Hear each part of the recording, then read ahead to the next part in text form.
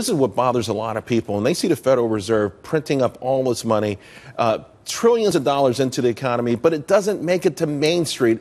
Outside of perhaps student loans and a few car loans, where's that money? I mean, did they just buy all the junk assets of the banks? Who's making all this cash? Look, I think that the irony of the whole situation is if the president had his way, there would be an evening out of the income structure. Okay, Mr. Bernanke understood that the severity of the recession, that what he had to do is to get the employment level up. To get the employment level up, he had to get the economy growing. To get the economy growing, he had to create wealth. And you're going to create wealth through the stock market. The trouble is there's a maldistribution of the ownership of stocks. You know, again, so Main Street's not participating. But we have to rely upon some fiscal policies to basically. So what should the Fed do? They had a Fed meeting today. I don't know. They hinted that maybe they're going to do something this year. It might be symbolic, 25 basis points.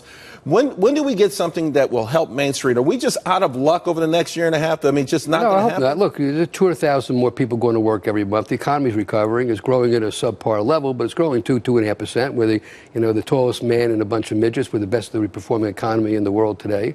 We're growing better than Europe. We're growing better than Japan. But see, that's not good enough, Lee. I mean, because that's when you get resentment. When someone's paycheck has gone from $56,000 to $52,000, and in the meantime, the guys on Wall Street are becoming richer and richer, that's where the resentment comes in. I don't think the guys on Wall Street have asked for this. I think that every business cycle I'm aware of starts out in the financial sector where the recovery begins first, then it spreads out to Main Street. And we're starting to see that. We're going to start to see some modest acceleration in wages.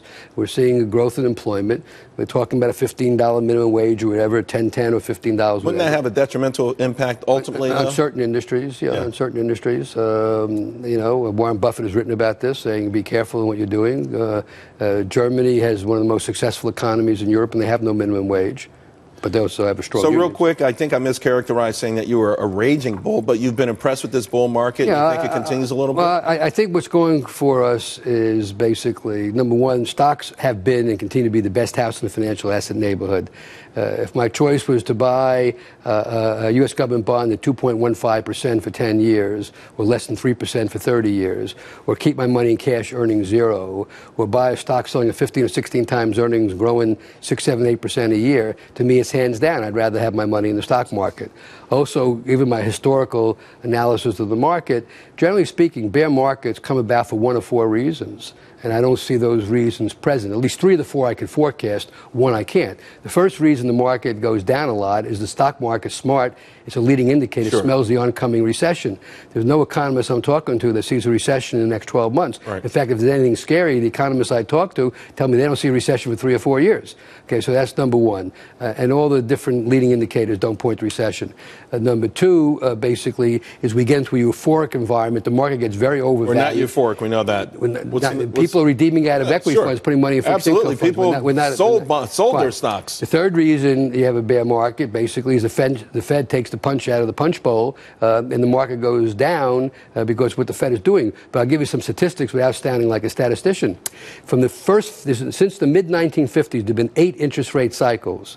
On average, the market rose for 30 months after the first Fed rate hike, and the shortest period of time it rose for was 10 months. Okay, on average for those 8 cycles, the market was 10% higher 1 year after the first Fed rate hike. So the Fed raises rates. We have that knee-jerk move to the downside. It's a buying opportunity. Yeah, maybe. I would say. Lee, we got to go.